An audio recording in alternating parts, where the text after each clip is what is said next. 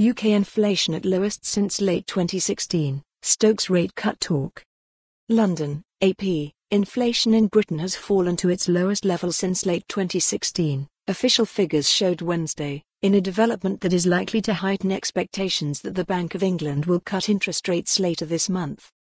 The Office for National Statistics said consumer prices rose by 1.3% in the year to December, down from 1.5% the previous month.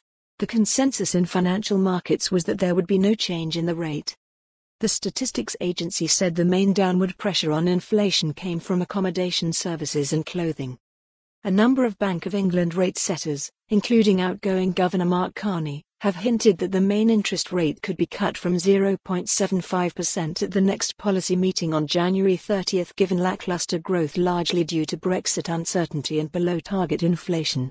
The central bank is tasked with setting interest rates to achieve an inflation rate of 2%. Following the release of the inflation figures, the pound dropped slightly to below $1.30. For more on this story, visit the news article link.